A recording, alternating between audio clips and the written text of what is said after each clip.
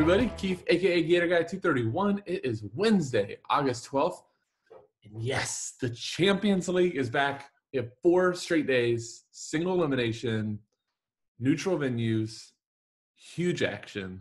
Cannot wait for the next 4 games of football. The only thing that would have made it better is if DraftKings would have sucked up their showdown pride or whatever we want to call it and given us either 2-day classic slates or a 4-day, PGA style Champions League classic slate. But no, it's officially showdown season at DraftKings. I get it completely.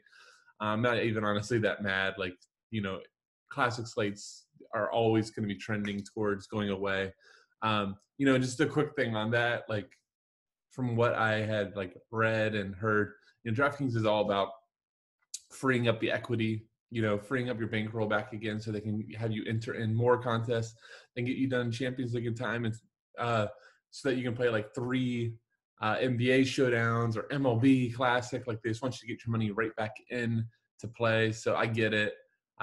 Just would have been awesome. That said, let's take what we've got, which is 4 more days of soccer, and some of the best clubs in Europe to watch. So just a quick note, if you enjoy our videos, please bottom right of the screen, subscribe button, please hit it. Just really helps. Our goal is to get to 1,000, and anything you guys can do to support us would help. Also, if you are interested in more premium content, more core plays, more chat before lock, hit the cheat sheet button at the bottom, and it will take you to our website where you can subscribe for as little as $3 a day, or weekly package, which would probably be the best with everything going on, is only $10. All right, let's jump into the action. So first off, just a reminder, this is a neutral site. So it's in Lisbon. So we do not have to worry about home field either way. PSG's slight favorite at plus 105. Atalanta's plus 350. I'm sorry, 250. 3 total. I'll go over the sets here at the bottom on the diagram. The biggest thing to watch will be Kylian Mbappe. Everything that I have read is he is going to play at some point. Just that he is not fit for 90. Anytime I see something like that, my assumption would be that Tuchel is going to bring him on. Maybe, as early as that half, or maybe 60 minutes, or, if it just all depends on game flow. But I would assume that he would want him for the end of the game, not the beginning. So on the PSG side of the ball, this is very much likely what we're going to see, because PSG just doesn't have a lot of options. Angel Di Maria is suspended for the game for yellow card accumulation. So it should be Neymar on the left, Icardi in the middle. If you remember, Cavani is already signed for a new club. So I didn't even look at the squad, but I doubt he's even in the squad. And then Sarabia on the right. That will put Neymar on almost all the sets. Sarabia could take some in swinging from, what would that be, from the right. But I would expect Neymar to be on all of them. And let's be real, whether Neymar's on sets or not, it doesn't change the fact that he's the best player on the slate. Best floor, best ceiling, best everything. I think he is going to be in cash upwards of 80 to 90% at captain and 100% owned. I don't see even one person fading him. This pricing on the slate is actually really soft. Somewhat disappointing. I kind of wanted a more difficult build, but I guess the good part about being soft is I think there's a lot of routes. So I don't think we're going to see a lot of duplicated lineups in cash games, which I'm happy about. I do want to just say this at the end. I will be talking about GPP strategies. For those that have commented, I saw one public comment yesterday. I've had a ton of DMs over the last few weeks. I want more GPP content. I got some GPP stuff coming for you at the end. But let's go through the players, and then I'll talk about strategies. So Neymar in cash, in GPP, the most popular captain, most popular player, most popular everything. That's going to be something that we need to leverage if you want to win some GPPs at the end. Icardi is a goal or bust player. Obviously, Atalanta has been known to leak goals. They leak shots. Icardi, the big thing with him is his shot floor is not great.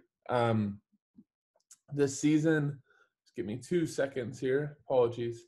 but this season in the Ligue 1, only averaged 1.6 shots per game, right? So, the strikers that we love, especially when they're priced at this high, are the guys that have shot floors that, without a goal still might give us 3 shots and, a shot assisted.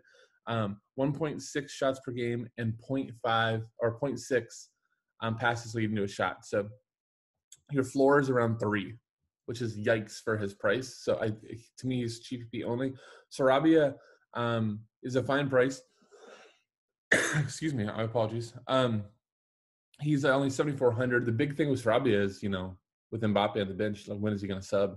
So I think that it's not like if he's going to sub, it's when he's going to sub. The only exception might be if like PSG is down 2-0, maybe they leave Sarabia on. Maybe Mbappe comes in for like a Herrera or Idrissa Gueye to give more attack. But, that's the front 3. I think Sarabia is fine. Again, I'm going to weigh here at his price. Like, would I rather play Malinowski or I don't know. It's hard. Like that's one of the big decisions I think that people are going to be on is like, do I take Sarabia?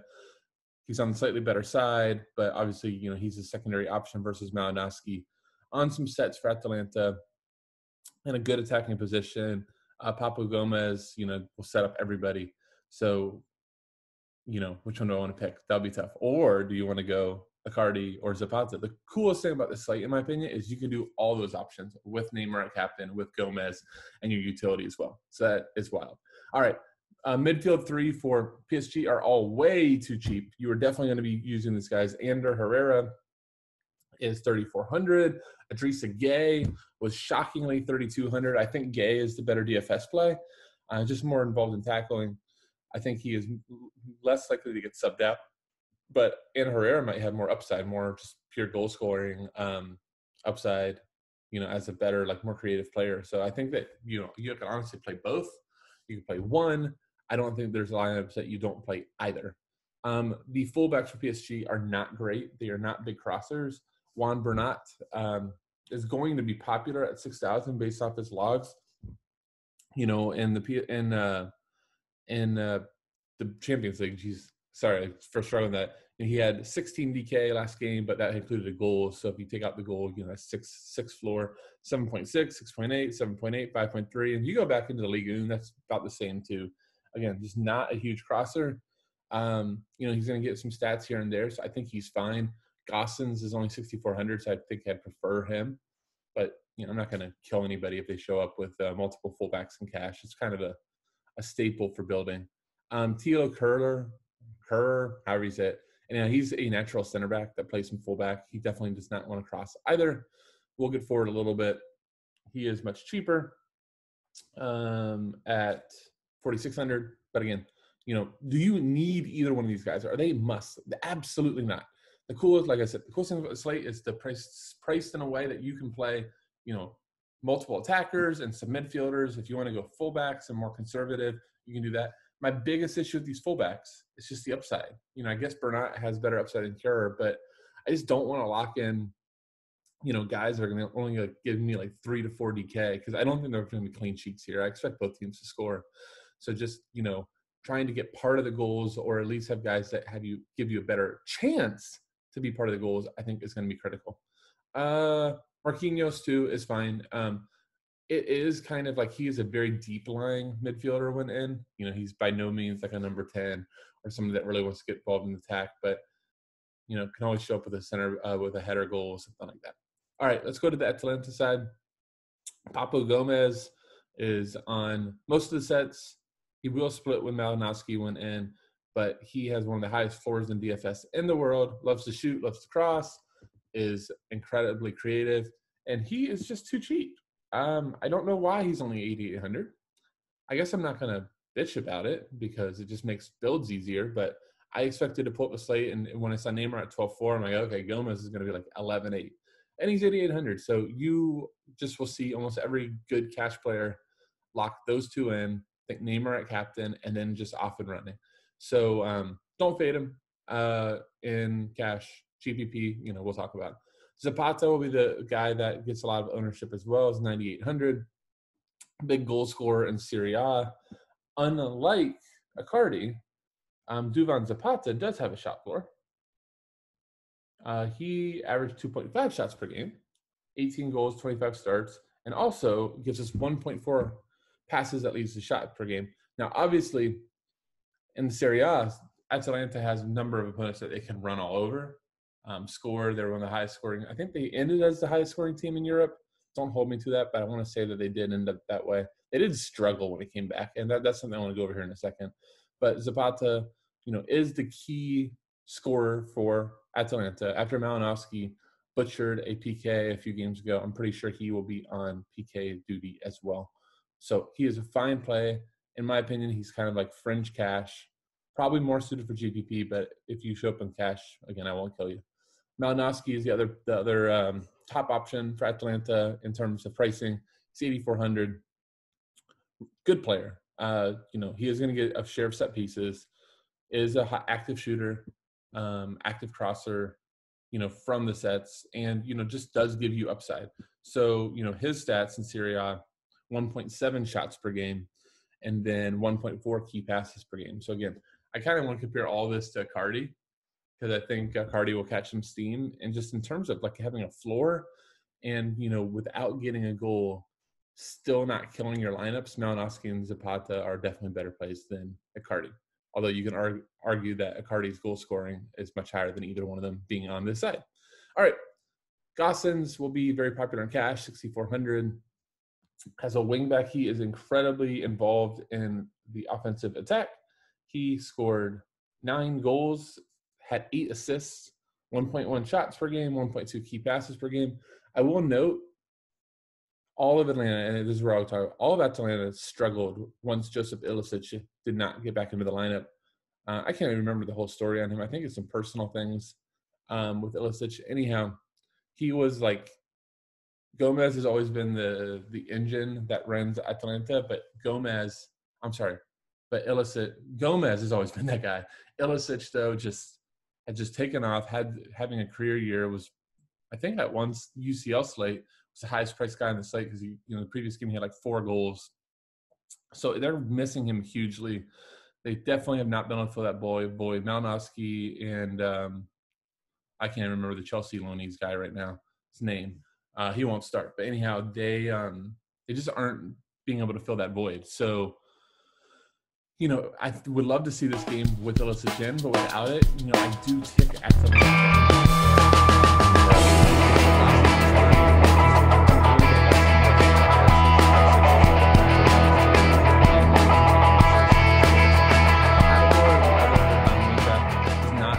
Offensive as Gosens, not a big crosser, does show up with goal from time to time.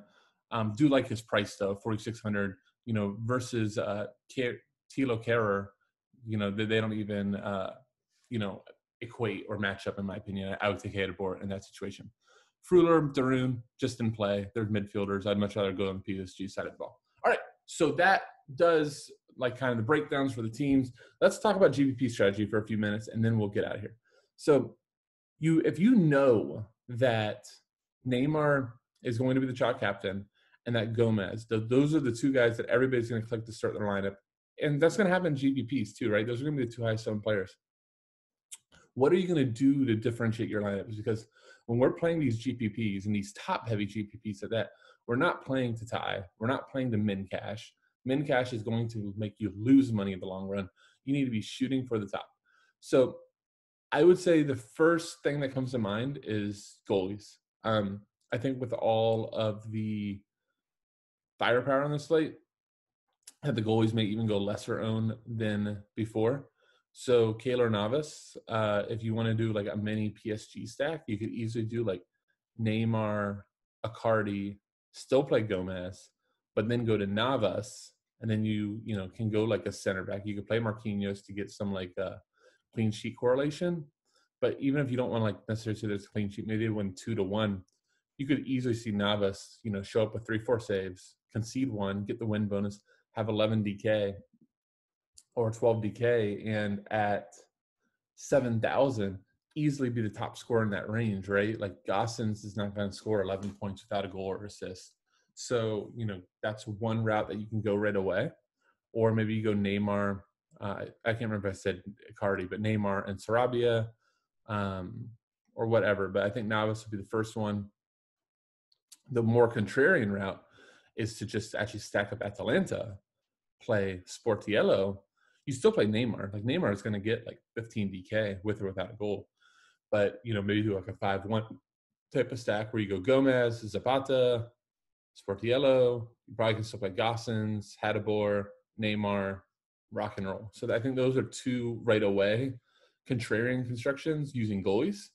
I don't think it's a 2 goalie slate. I just don't think you're going to bake in enough upside to make that work, unless it's like 0-0, but I don't see that. Another route, I think, would be just a different captain. So obviously it's going to be Neymar and Gomez. I think that'll account for well over 50% of the captain choices. So Zapata or Icardi, and try to shoot for those goals, will both come in a lot less round, and immediately already just start you down different constructions. Trying to think, like, this is a showdown, guys. Like, you can go a lot of different routes, but I think that those are like the best GPP routes that I could think. Again, just, you got to just go in the mindset that I know what people are going to do. I know that people are going to want to start with Neymar. I know people are going to want to start with Gomez.